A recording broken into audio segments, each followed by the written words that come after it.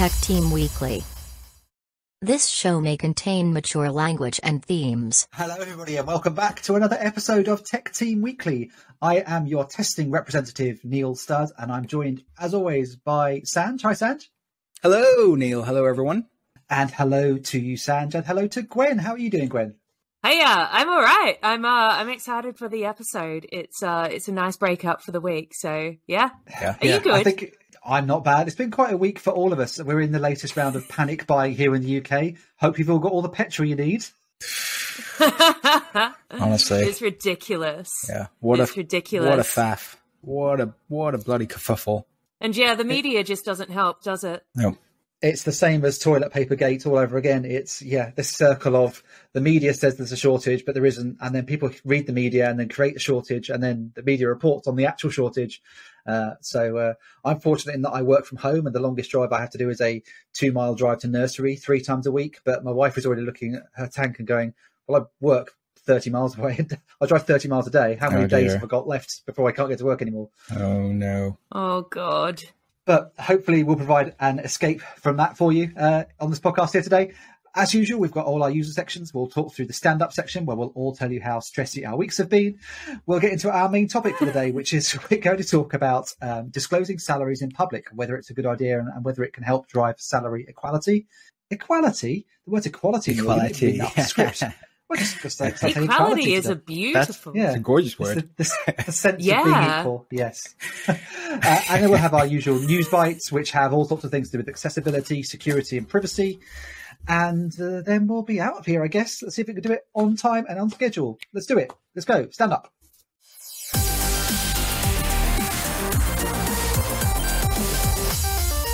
The stand up. I feel like I don't have the woes that you two do. So let me start off a little lighthearted and then we can get into it. Yeah, this week, my job update, it's kind of in the works. I can't say anything yet. Hopefully next week I can say something, some interesting conversations going on. Lots of really fantastic opportunities. I'm really grateful for all the people that I know in the industry.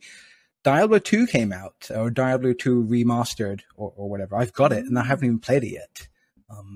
I've been really busy this week. Partly like meeting up with people, going out and about, and working on the PDD page. So our podcast driven development page on our website, which tracks all of our analytics and that we talk about here as well. We wanted to automate it so Neil didn't have to update it, every day and maintain the page. So I'll tell you more about that later. So I had a little outing, I had a little field trip this week. I went to a company called Bionic in London. And the CTO and the MD there are Neil and I's former CTO and MD from Compare the Market. Paul Galligan is the MD, and James Lomas, or JLo as we know him, is the CTO there. I love JLo. He's an awesome guy.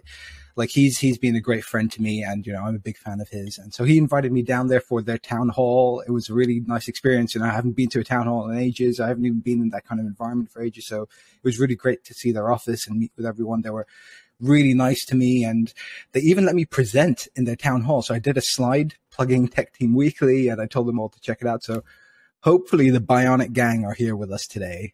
And yeah, they're a great bunch. We went to the pub afterwards and we had a great laugh. The funny thing is, in the town hall, I called them JLo. I said, yeah, so me and JLo go way back, and everyone laughed. And then it clicked. I was like, oh, maybe they don't call him JLo. But I guess they do now. I can only imagine how disappointed Gwen is that the segment of our script that says JLo story turned out to not be about Jennifer Lopez at all. I'm happy with the nickname JLo. That's a beautiful nickname. He's even more beautiful than the real JLo. That's my week. Over to you, Gwenny. So it has. Before I go into my week, so Diablo 2. My partner Ash and I used to play Diablo 2 all the time. But I used to fall asleep every single time, and I could never figure out why I used to fall asleep all the time. And it ends up, it's because I was bored. I was fucking bored shitless.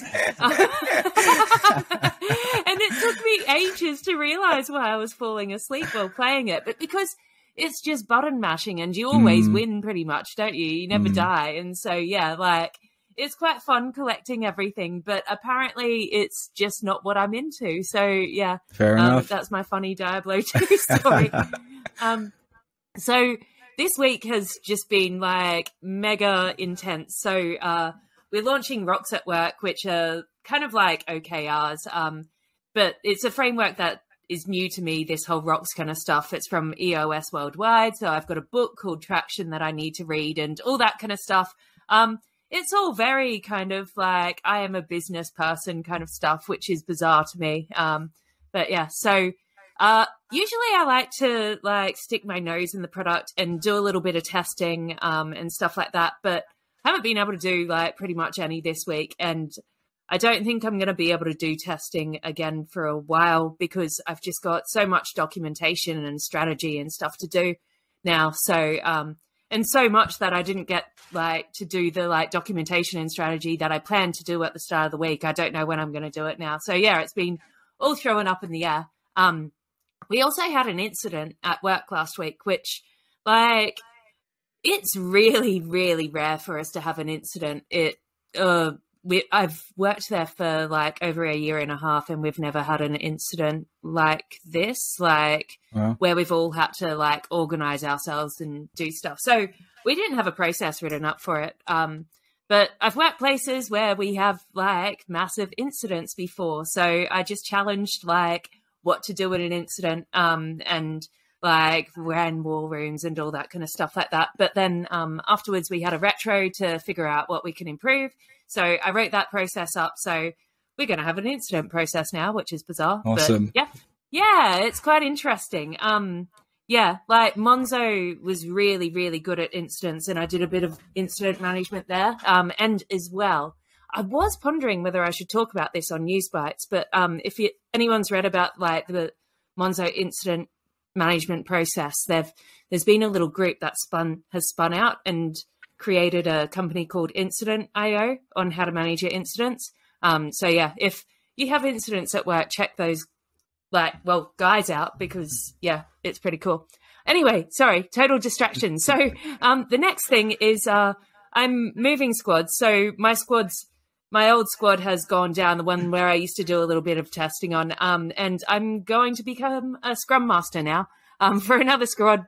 So I've been writing like training for the team, and I'm going to be kicking off sprints. So I'm like, I wouldn't have chosen Scrum. I've been doing Scrum since like 2012. I'm going to board a Scrum, but like, we'll see how it goes. At least it's something I know, I guess. So yeah. Work's just been absolutely insane. Outside of work, though, I hosted a Ministry of Testing masterclass, which I haven't done in ages. And it was just so awesome. So there was a dude called Thomas Shipley on, who I hadn't met before, and he was talking about test strategy, and it was just like totally awesome. I love hosting webinars because I get to meet new humans. Bless you, Neil. Sorry. Wow. Didn't reach the mute button in time.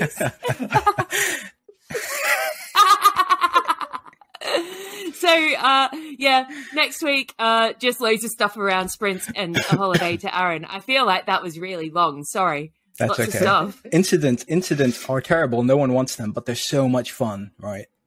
That was really interesting. So, because a lot of our developers are from one place, and they used to have incidents all the time. And so when I started the war rooms, like their eyes lit up. They were like, yes, like incidents. And I'm like, you're a little bit too excited about this.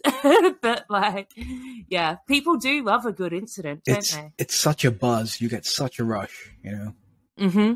Totally. But it was... I'll bet Studdo's been in a few incidents in his time. I have.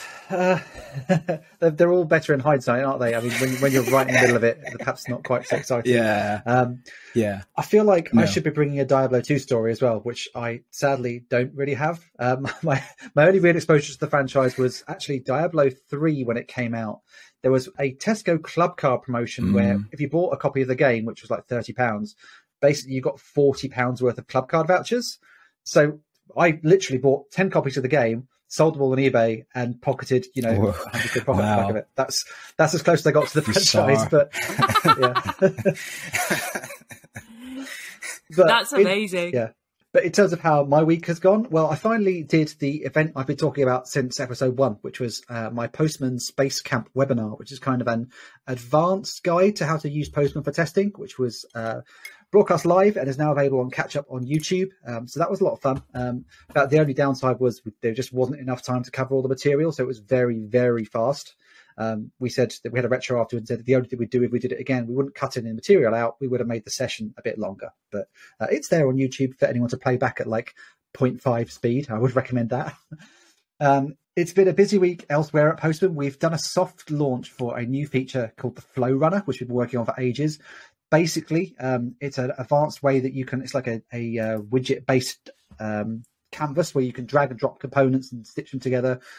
Previously, if you wanted to start chaining requests together in Postman or start carrying values between requests, you had to know a fair amount of JavaScript and how to structure it and write good code. This is basically our codeless approach to chaining processes together. If you ever used a service like Yahoo Pipes, I was really into back in the day before it got shut down because it wasn't making Yahoo any money. Like it really, really opens up Postman to a whole new audience. We're very excited on building that. It's in beta right now. We haven't really pushed it yet, but check it out if you get a chance. All this means is it's been another very tough week for the testers at Postman. There's a lot of different release branches ongoing. We're spending a lot of time just on test stabilization because like massive reams of new code appears from 5 different teams at once, and we have to massage the automation back into a working state again. But it's very much the grind, but it's what we're employed for. So we're pushing on. Outside of Postman, Gwen, I'm surprised you didn't give a name check to the upcoming test.bash conference from the Ministry of Testing, which you are joint comparing. Nice. I'm so excited. I love Test Bash. Like, it's my favorite. The one in Manchester is totally amazing, but the online one's always really good as well. And they're always doing new things for it with Ministry of Testing. They're amazing. Yeah, I'm a long-time attendee of both the in-person and the online talks, and actually I am giving a talk at Test.bash upcoming. Yay! Hey. Gwen is not my compere. Vernon is going to be hosting my session on... it's a one-day conference on the 28th of October. It's free if you're a Ministry of Testing Pro subscriber. Otherwise, it's just £75 for a day ticket. Their events are always amazing. I think there's 15 or 19 talks, something. It's crazy. Check it out on their site if you get a chance. This is going long, isn't it? I've got loads more to say. I could go on about my Peloton, which is still driving me crazy in a good way. Yeah. I'm doing my 100th Peloton ride on Tuesday morning. I'm getting up especially early to do a 6:30 session with my favorite instructor. Really enjoying that. Oof. It's also finally the week that the new Bond movie comes out. That's Wednesday night. I'm going to a midnight screening of that and then working on Thursday. So that's going to be interesting. And as if to round off what's already been a very, very weird week, there was a general election on the Isle of Man this week, and my father-in-law has been elected to Parliament on the Isle of Man, which is highly unexpected. Wow. Yeah, he is wow. He's quite a well-known figure in the community. He was a disc jockey DJ. People just call him DJs on Manx Radio for a long time. He's kind of I'm going to put it politely, he's kind of like a Jeremy Vine figure in that he does try to stir the pot quite a lot. He's got in trouble in the past. On one hand, people say they like that he's a straight talker. On the other hand, people say, yeah, some of the stuff he says is a bit, I'm not going to say Trumpian, but he leans that way occasionally. But it's an achievement. So it's kept our family very busy this week. And here we are. That's awesome. Does that mean you've been to the Isle of Man, Neil? I've only been myself just the one time before lockdowns and before the baby arrived. But yeah, I've been over there. It's a lovely island. It does very much have its own identity. It tries to, like I say, it has its own local parliament full of local representatives that control the island. They were the very first people during the first lockdown to fully, literally close their borders. Like they shut the ports, they shut the airport, and they got COVID under control, which is great. Sensible people. Yes, totally. Where do we find a few of those? Maybe we should go to the Isle of Man and find them there. Let's do it.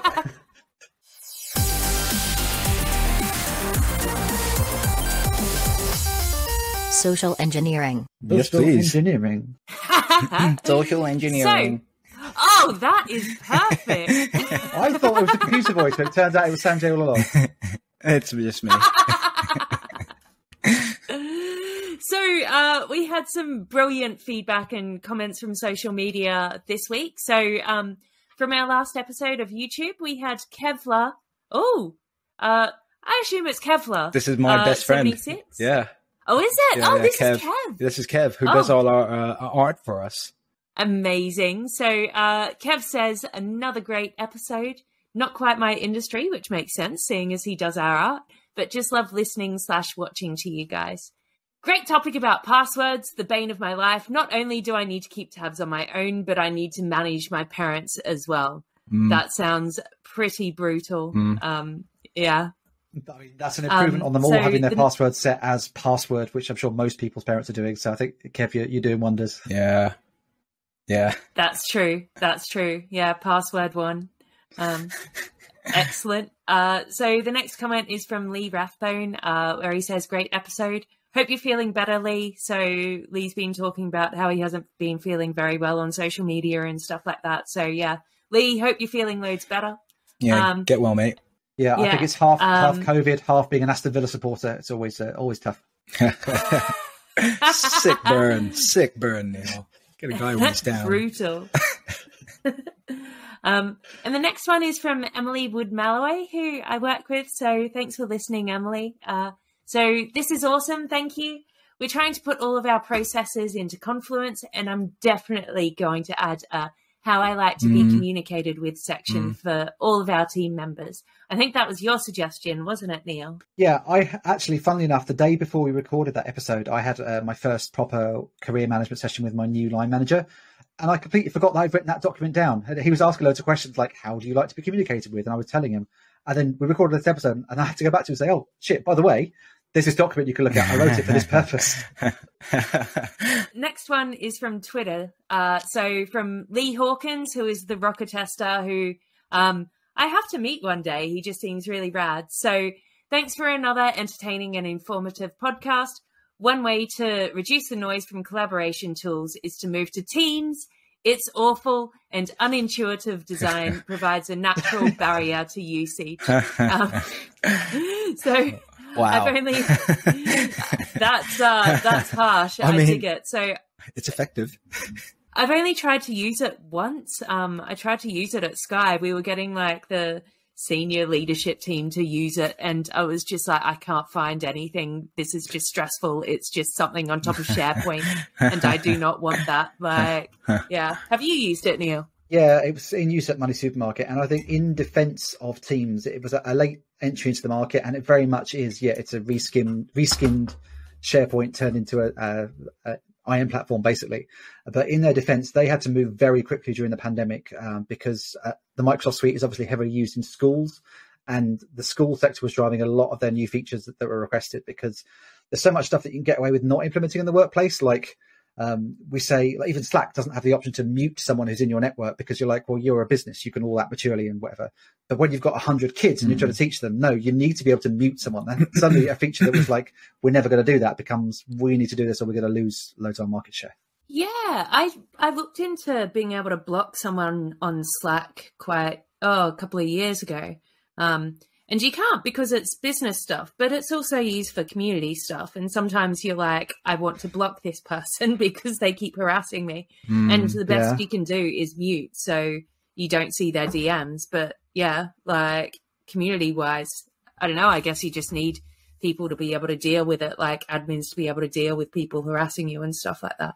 I mean, I'll bet there must be a plugin for that or something, no? Or a definite gap in the market for Slack to implement. Yeah, I've not looked at it for quite a while. It might have changed. But yeah, definitely like 2 years ago, you couldn't do anything besides mute their private messages. So, yeah. Okay. In podcast-driven development then, a quick look at our figures. So on LinkedIn, where our LinkedIn followers are up 5% from last week. Our Patreon is up 33% from last week. We got a new Patreon patron. Thank you very much to Daily Pie. I think this is someone else that we know. This is James Espy, another person from the test community. We're going to have to rename this podcast Test Team Weekly at this rate, Sanj. I know. At this rate, yeah. I'm not sure how happy I'd be with that. But yeah, thank you very much. Thank you. Yeah, thanks so much. On Twitter, we're up 4% followers. YouTube's doing pretty good. We're up 7% in terms of subscribers, up 26% in terms of views from last week. So I think that's kicking in. The algorithm is maybe starting to pick us up. Anchor is doing very, very well, up 46% listens from last week. Yeah, we changed our strategy this week so that when we share the episode on Twitter, rather than putting the link straight to YouTube, as someone suggested the other week, we're like, well, actually, we link to our episode page on our website. That then lets you choose whether you're going to have the audio or the video version. And that does seem to have allowed more people to find our podcast feed on the typical podcast apps. Yeah, absolutely. And thanks to the little charts that we have now, we can see the sort of trend lines, and it really brings the data to life. And you can see Anchor is really trending upwards right now. And yeah, if you want to go check that out, you can go to our website, techteamweekly.com, and in the menu, there's a link to PDD, which is podcast-driven development, and you can see our analytics as they flow in. And we've automated it this week. It's just like a simple app that fetches all the data, and it writes it to a Google spreadsheet of all things, because it's very hipster, and it's very kind of the cool thing now to use spreadsheets as databases, you know. But I decided I wasn't cool enough to use Notion or Airtable, so I just stuck with like Google Sheets. And then, yeah, that sounds sensible. Yeah. Are you going to open source it? I'm happy to make it public. I don't think it's good enough to be opened. It's very simple. It's very lightweight code. There's not much to it. But if anyone's curious or wants to know how we do it, then let me know. I'll be happy to open it up. Sam?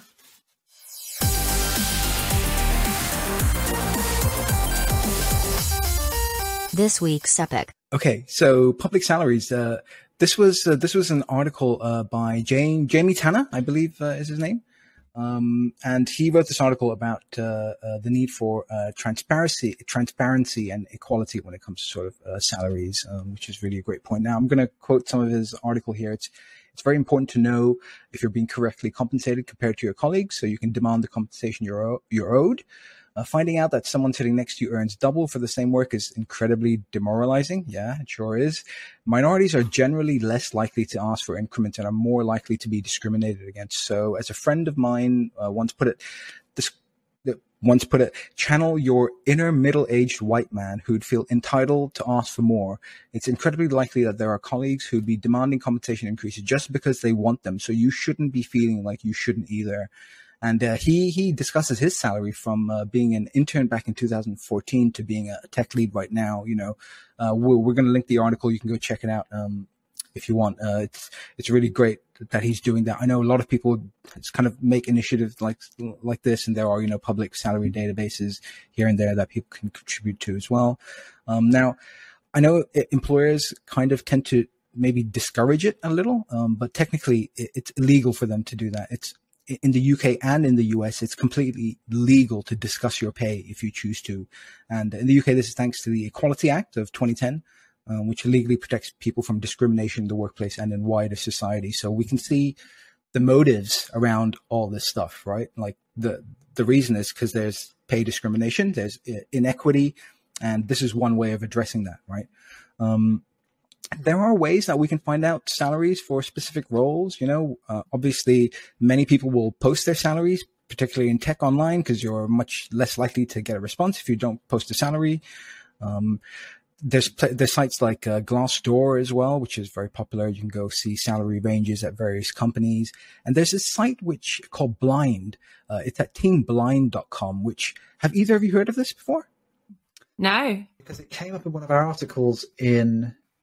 I think episode 1, when we were talking about the Great Resignation, I think someone had written about how they were getting the hell out of tech, and they posted that on Blind. Okay. Yeah. Well, this is a fantastic site, a really interesting one that I feel like not many people know about and probably should, especially if you work in tech.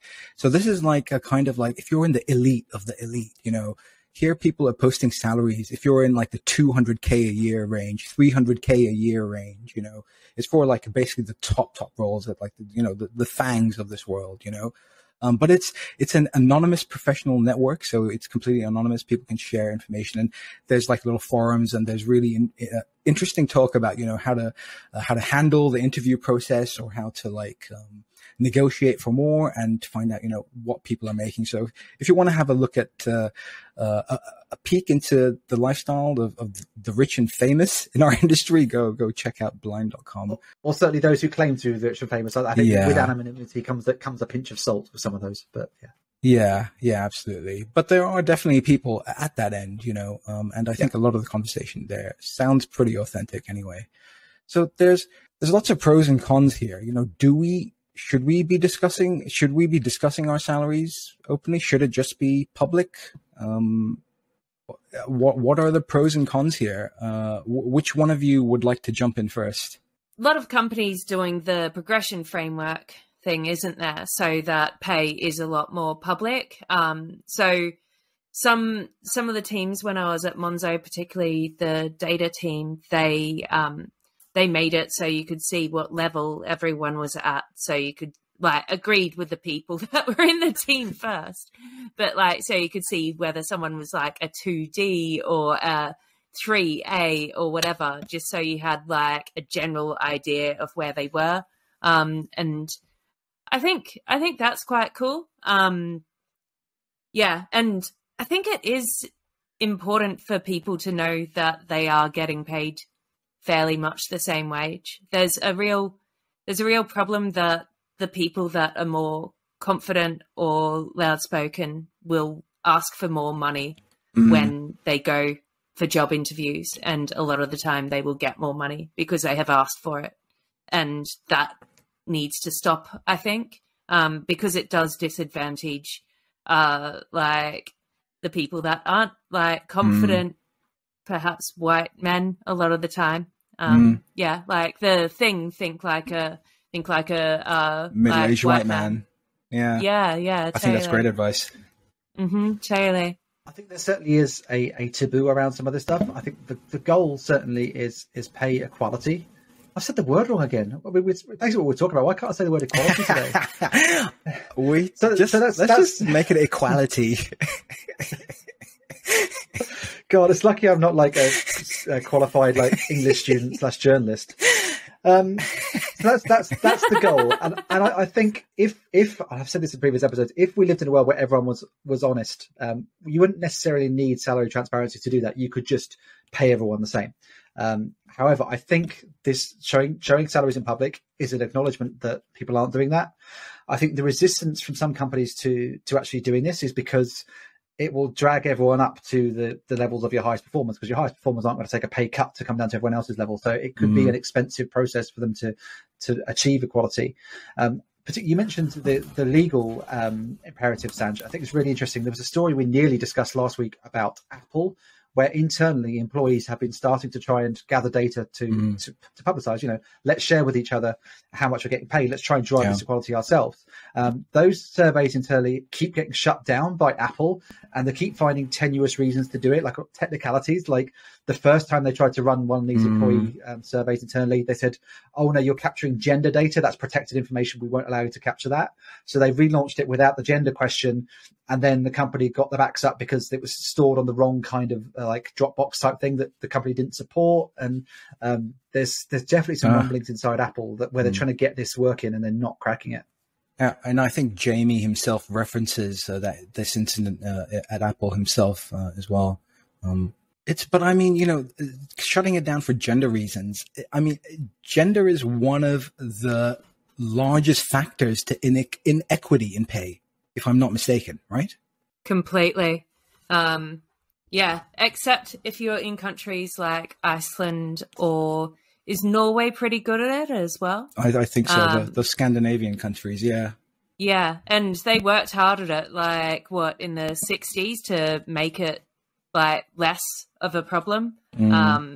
But yeah, it's a total shame. And I feel like you have to push a lot harder as a woman to be I want this amount of money, and you're taught not to ask for high amounts of money as a woman. And it's something that I make sure to encourage people that I manage, you have to ask for a certain amount of money and know your worth. It's really important. And so you can teach them for the future as well. like when they're applying for different jobs. I mean, the confidence plays a big part in this, right? Confidence in getting that promotion, getting that new role, fighting for that raise, right? And maybe like your line manager should step in there, a little bit, help out. That's maybe a responsibility there. Totally. Like letting people know their worth. So it depends on where it is as well. Like a lot of the time the line manager will be writing the proposals for it and stuff like that as well. I love writing pay rise proposals for people and being like, I believe this is the reason why they should do it. This is the information I've collected and all that kind of stuff. It's amazing. I didn't get to do that this year because we didn't do it in a proposal format, but I hope that we get to next year. I don't know if it's something that I should enjoy, and I don't know if other managers enjoy it, but it's just so nice to be able to be like, this is my person that I'm like promoting, and this is why they're worth this much. They're amazing. Like we should totally be giving this and then fighting for that. I don't know. I just think it's fun. I've done a couple of those like salary review board type things before where, I've acted as the advocate for someone who's in my team and said, this is why this person deserves a raise. But in some ways, it's a shame that you need something that formal rather than just having kind of an across the board, review process and saying, actually, I mean, I know it's going to cost you money as a company, but, there is things like inflation to consider as well at the very least, where, if you're not giving your people raises, you're technically giving them pay cuts. I think I mean, it's interesting, Sanj, you mentioned in the questioning at the beginning that it might be demoralizing to find out that someone who sits next to you is earning double what you earn. As a veteran, flipping that around, how would you think you might feel? How do I think I might feel? Not to call you a veteran, if you're the person who earns twice as much, how do you think you might feel finding out the person next to you earns half as much? Is that a concern? I think. Yeah, absolutely. It's a concern for me. I mean, this was going to be my next question to the two of you. Would either of you hypothetically consider making your salary history public? Like personally, I would. I don't know. Like, I'm not sure. I'm not sure how I'd feel about it. I wouldn't want anyone to feel bad. And I feel like it contributes as well to like a pecking order. In a company, we already have these lines between like, roles, right? Job titles. And if you find out you're making like so much more than someone else or vice versa, I feel like it can really impact you, So because I sort out the salaries and do all of that, I know what other people are earning, and the people that earn more money than me, I'm just like, yeah, too right, they do. Like, I know what they do, and like, yeah, don't know. They're not doing the same job as me. Like, and they've been there longer. They have different skills to me, and it's okay. And the people that are doing similar stuff are paid like the same as me. So yeah, well, that's good. There's a good balance there. But Gwenny, how would you feel about making your salary history public? Well, I should do it, being a woman in tech, really. I mean, Jamie's probably right. I should be doing this and being like, and this is how I made this jump as well. So people know. So, yeah. So when I was made a test manager, I accidentally became a test manager. And my head of development pulled me aside, and he was like, this dude is no longer going to manage the testers. You're going to manage them all. And I said to him, well, you better fucking pay me more for that. And he was like really taken aback. And I'm like, I'm not doing that for free, mate. Like, you need to pay me more. Like, I didn't come here to manage people. I came here as a senior tester. And you're just telling me I'm now the test manager. Like, give me more money. And yeah, I don't know. It takes being quite, forward to do that. But yeah, like if I didn't say that, he wouldn't have paid me more money either. Yeah. I really like it as a concept. It's something I'm giving very serious thought to. The only downside on my part is I'm very bad at keeping track of my progression within a company. Like, I've probably got all my contracts that I've started on at each organization over the years, but my history of what's happened within that company, how many times I've been promoted internally, I've probably got less record of because it's been nigh on 20 years now. I'm always certainly, without pivoting straight onto the recruitment discussion, I'm always very, very open with salary discussions when I'm put myself forward for a role. I'm always the first to talk about it, just to get it out in the open and stop everyone from wasting each other's time if necessary. The move that I've just done a few months ago, as I was telling people, I was technically prepared to take a pay cut for that one because my reason for moving was I want to remain a full-time remote worker. If I stayed where I was going to incur something like £5,000, £6,000, £7,000 a year commuting costs. So I'm like, actually, I would be prepared to drop this low for this role. And for one company, which was Postman, they're like, don't care, we're going to pay you this much, which is in the other direction, which is great. This other company I was talking to said, well, we're glad to hear you're prepared to drop down. We could probably just about meet you at that point, but it was very clear that I was pushing boundaries that were already existing, and it was going to be difficult to get up. Even were I to join them, I was probably already at the ceiling of what I was going to get, which was unfortunate. But I just think much better that than go through 2 or 3 interviews with a company to find out you're the best possible candidate, and then they go, well, we can't get close to what you're actually looking for. Yeah, that would suck. Yeah. And that's a very important upfront conversation to have, particularly if you've got a few years under your belt, right? You're going to have a very high expectation, right? And over the last year or two, salaries have been coming up, a good little chunk. I wonder if people who've had jobs since before then have had, proportional raises, to match whatever they're paying for, new people coming in, Probably not, right? Mm-hmm. Probably not. What was really nice when I negotiated my current wage was, so I'd been working in London, so I was on London wages, and I moved back to Leeds and the wages are different.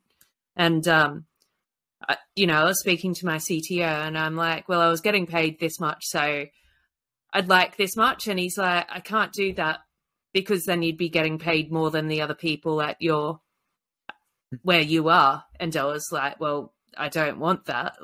That shit. What level are they at? What should I come in at? And he was like, this much. And I was like, okay, cool. I'll be at that amount because it's not fair otherwise, is it? And it wasn't a shit wage. It was just I was getting London wages before. So yeah, I think kind of that kind of honesty as well, is quite good. Yeah. I think it's really useful to have rich attributable data of the type that Jamie is providing, because there are other services out there. LinkedIn, for example, will give you these huge bands and say, oh no, for a test engineer, you should expect to be paid between 30 and 80,000. It's like, well, that's not useful at all. And you'll have sites like Glassdoor, people either make figures up or they're not entirely verifiable. But you can actually, if you can point to someone and say, no, here is someone who's working in the same industry as me. They've been through a similar career path, and this is where they're at. How do I get there? I think that's something that could be really useful to just help raise the bar for salaries across the industry. I think this is a move that has to be applauded. It takes some guts to do it. There are potential downsides, I'm sure. Whether it stymies future salary negotiations because everything's out there and people can choose to pay you based on what you've already put out there. I don't know, but it's a talking point, and it's really brave and interesting. Maybe that's a good segue to move on to what Jamie said. So I actually pinged him because he followed us on Twitter, and so I actually pinged him. I sent him a message saying, asking him, what's happened post sort of this article. And, he was nice enough to reply. He seems like a really cool guy. And he said he'll be tuning in, and he's really looking forward to hearing what we discuss around this issue. And I'll paraphrase some of what he said. He said, he's been praised by a lot of people for his move, which is great. And he feels like he's also helped a few people get some promotions, get some raises, which is good. I mean, that's the intended outcome, right? On LinkedIn as well, we had Hazik say, very cool idea. I'd like to see more of this across the industry. Personally, I happily talk to colleagues and peers about salary, but I know some people still find it taboo. The more people that talk about it in the open, the more likely we are to have a level playing field and stop good developers from being underpaid and undervalued. Sadly, a lot of the major companies really do take advantage, especially with more junior members of the team. Totally, 100% agree with that. A lot of places take the piss with juniors. So I think a lot of the time with juniors as well is the people deciding the wages for the juniors. How long ago was it that they were a junior? And so when they're like, I don't know, like 20 grand is a good wage because I was on 12 grand or whatever. Yeah, and it's just like, you're 50, mate. Can we look at the market instead? Because that is not an acceptable wage anymore for graduates, you know. And so, yeah, you need to keep in mind what's going on in the market. And I feel that things going remote is going to shake this up so much as well. Like, because I won't have the thing of like London and Leeds salary so much anymore either. Like, yeah, I've seen companies that I feel like I should be calling out on LinkedIn, like where I know people who work there, and they're advertising like, we want full stack test engineers with, you know, Docker experience and, you know, Azure background in Azure, and we'll pay you 20 to 35K. I'm like, that's not what you get for that money. Yeah. No. But surely the ecosystem balances itself out, because they will either not get many people or get underqualified people and then realize they need to change. You would hope. This gives me this gives me a massive flashback to my worst ever recruitment experience that I don't think I've spoken about in public before. I don't think. Basically, I interviewed somewhere. It was a company local to me who were advertising a salary much higher than anything else in the area. It wasn't a very big tech area. So I was like, wow, that's really interesting. I must go and have a talk to them about that. They clearly want someone with a huge background in tests. The advert was very vague. And I had a really very productive, very mature discussion with them in the interview where it was clear they didn't really know what they wanted, but they were like, you know, if you were to come in, what are the sort of things you would do? And I would like I laid out a plan of how I would get them up to an area of quality that they should be at. Never heard back from them again, but then they delisted the job ad and relisted it with everything that I said in the interview as what their requirements were, and with the salary about 30-40% down. Like, here's how much you want to pay, and here's what you're going to do. So they were never going to hire me. They basically got me in to spec out their job ad. Wow. What a bunch of pricks. That's insane. Yeah, I imagine they're now bankrupt. I haven't checked. They were a small Peterborough-based travel firm, very, very small. But yeah, that was not a good time. Wow. I've never heard of anything like that. I just wanted to call out something as well. So in 2019, I went to lead dev in Berlin, and Kevin Goldsmith did a really fantastic talk about how does salary work. And one of the things that he said there that has stuck with me ever since is, if you interview someone and they're asking for a salary that is too low, it is your job to educate them and tell them, like, that salary is too low. You need to ask for more, whether you hire them or not. I believe that's what he said. But he said, like, definitely if you hire them, you, like, don't say, like, I got a good deal, like, sort it out, because a lot of the time it will be women or underrepresented groups or anything like that. And yeah, it's now part of your job to, like, stop that kind of thing happening. So yeah, really, really good talk. We'll link it in the show notes if you wanted to check it out.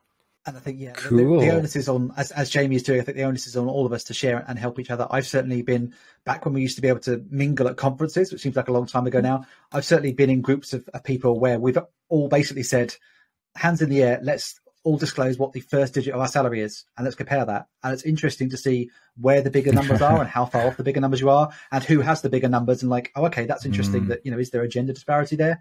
And that certainly has allowed me to have more mature conversations, because I'm like, no, I know that there are people who are at a similar level to me who have 1 or 2 digits higher than me, and how am I going to fix that?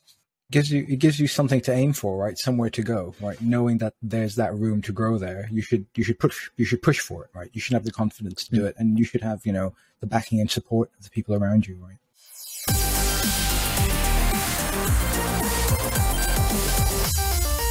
News Bytes. I'll get started. In browser news, if, as recommended, you're running the latest version of Google Chrome, then you'll be on Chrome 94 now, which comes with an interesting and contentious update to its developer APIs. The idle detection API uses signals such as a lack of keyboard or mouse movement, or noticing when you switch to another tab, to emit an event indicating that the user is now idle. This change has been met with resistance by senior figures at Apple and Mozilla, with concerns about its many potential uses for evil, ranging from monitoring employee behavior to malicious apps harnessing idle time to perform Bitcoin mining. What's worse, the setting is enabled by default, with users receiving no indication that their activity is now being monitored in such a way. If you want to disable the setting, here's where you find it. You need to go into Chrome settings, go into the section called Site Settings. From there, expand the Additional Permissions section, click on Your Device Use, and in there, change the default from Allow to Don't Allow. I cannot believe the stuff they get away with not telling us is going on. I'm just Thanks doing for that highlighting now. that. Yeah, I'm literally doing it as you're saying it. Thank you. Yeah, I wasn't aware of that. And that's really messed up. Like, what are they going to do with it? It's a little sneak. Well, I mean, I can see it as a useful API. You know, I'm a really, browser front-endy web kind of person. I can see that being useful, but I think, it should at least be disabled by default, right? Mm-hmm. Yeah, I think it's targeted at things like chat apps and the sort of thing where it's useful to know whether someone is around or not, but it's not, it's not boxed off and it is on by default and they didn't tell anybody. Yeah. That's not good. Very sneaky. Deathloop has been out, I think it's a couple of weeks now. And if you're not a gamer, it's a new game that's been put out by French Arcane Studios. And there's something missing in it. So Courtney Craven, which is Cyclopedia Brain on Twitter, created a thread highlighting accessibility for the game. And there is a whole host of problems that they have raised, from text size, difficult to read text, no snap-on menus, and there's no remapping of controls either. So there's a media outlet called Can I Play That, which is a media outlet for disabled gamers. They didn't receive a copy to review beforehand, which raised some red flags within the community. Like, I didn't see anything about accessibility for this game beforehand. And also, YouTube reviewer Steve Saylor spoke about how deep-rooted the lack of accessibility actually is within Deathloop. And it's actually part of the gameplay design. The game has harsh penalties for failure. There's a 3-life limit before having to reset the current loop, which means that, like, you make no progress if you fail. Which, if you have difficulty controlling the game, it just adds a massive barrier to progress, which a lot of other games doesn't have. So Steve Saylor doesn't believe the game will be accessible in the future either, due to it being so intertwined into the gameplay design. He specifically says, I and many other disabled players won't be able to play this game. So what I find really interesting about this is I didn't know that the game wasn't going to be accessible before I bought it, and I need to use accessibility settings in the game because I'm a terrible gamer. And they're saying that, you get better at playing this game and all this kind of thing, but they've totally locked out a lot of people that would have been able to play the game. I had a look at the accessibility settings as soon as I started, because whenever I start a new game, it's something that I look through so I can be like, okay, cool, is there anything that can help me so I can actually play this game? And it's really light on the touch. And the fact that they just didn't send it to Can I Play That? They knew it was inaccessible, but it wasn't really highlighted. It's just a shame, I think, that it's kind of been hidden. Well, yeah, a lot of people depend on accessibility, and, I don't know I don't know how excusable it is that, they don't make it accessible for people. I know there was a little bit of buzz and hype around this game. I had a look at it, and it's probably not my kind of genre. I think it looked really interesting, and yeah, it's a shame that they kind of missed that trick. Yeah, definitely. It's like definitely not very playable if you use accessibility settings. Yeah, very big shame and hidden. I mean, it's a challenge throughout all of tech, is getting accessibility put front and center when, certain people, product managers or whoever, may say, well, it's, how big a percentage of users will this impact? And the answer is you should do it because it's the right thing to do. And there are games out there, game series in particular, that do this really well. I'm a big fan of all. There are many, many options in the Borderlands series, a series that I'm really into, they've been very careful to make sure that where there are things that are like color dependent, that there are other ways that you can tell other than color. So for example, when a weapon drops, there's like a glow around the weapon to show how good a weapon it is, but also they all make a different sound, like a slightly different tone of noise on the weapon. So you could say, actually, I can hear that's a good weapon, even if I can't tell the color apart, that sort of thing. So The Last of Us was like ridiculous with it. The Last of Us is, I think they won awards for their accessibility, but also Animal Crossing was very good for accessibility as well. So when you walked near, I can't remember what you used to dig up at the beach, but when you walked near it, you could hear that you were walking. Shells, was it shells? Yeah, and stuff like that. And you can watch people, like blind people play it. It's great. And it just adds so much as well. Like, and these things that you don't realize, like, oh, the reason why it shakes is actually an accessibility thing. But the amount of things that I'm having to discover that I have to try and do now with one hand because I've got a child under one arm. I mean, it's not necessarily tech, but the things you take for granted, you're like, no, actually, I can't do this thing with one arm. And but some of us only have one arm at best, or other limited mobility issues. When I bought Deathloop and I started playing it, and the sad realization, this game isn't for me. Like, I can't really play this game. It's just not for me. And I can't imagine the feeling that you would have when, you get a game like this, and because of accessibility reasons, like, how many games are not for you, and how many things are not for you, and that feeling would just be awful. So it's just really sad, and accessibility is important. Hopefully, like, we see more games with it in the future. Like, Naughty Dog, who did Last of Us, always like put it quite front and center, and I think it's really important. There's a really, really heartwarming and emotional story that I'll link to a YouTube video of in the show notes, from the creators of Elite Dangerous.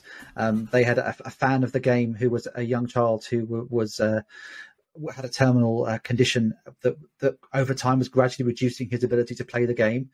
And the team heard about this and then wanted to keep him enjoying the experience of being in the game world. And basically, at very, very short notice, they got a whole load of talent together for free to produce like an audiobook with this child's name in it, like a custom, like podcasty style. Like they've dropped his name into it. It's like an adventure that he could listen to, even though he could no longer play the game. They dropped the name of his ship into the story, and they allowed him to experience, him having heroic adventures, even though he literally couldn't play the game anymore. And I was bawling at that.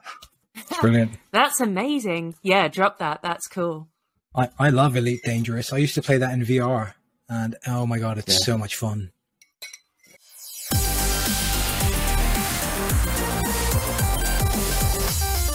Competition time. So here we are at the business end of the episode again, with the clock ticking round to close to an hour again. we'll get tighter, I promise, but hopefully you're having as good a time as we are. Just a quick shout out to the winner of last week's contest. We had a £20 Amazon voucher to give away, courtesy of the kind folks at Cook My Grub.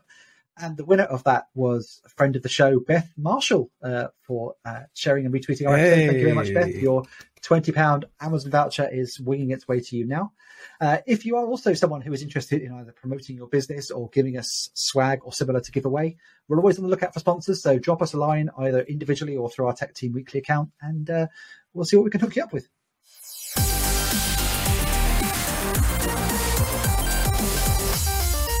The wash up. Shall we move on to the end? Yeah, sure. I think we'll have to, otherwise we won't get anything done today. So this is the conclusion of this week's episode. We had a lot of things to say this week, so it might be a bit longer. I don't know. Maybe we can cut it down. Yeah, we really appreciate all your feedback. So give us a shout on Twitter. You can DM us, or you can say it in public as well, or on LinkedIn. Get replying to our tweets during the week so we can include your responses in the episode. And yeah, thanks again for listening. We really appreciate it. And please consider subscribing. All right. Good evening. All right. See you next week. See you all soon. See you. Bye. G'day. G'day.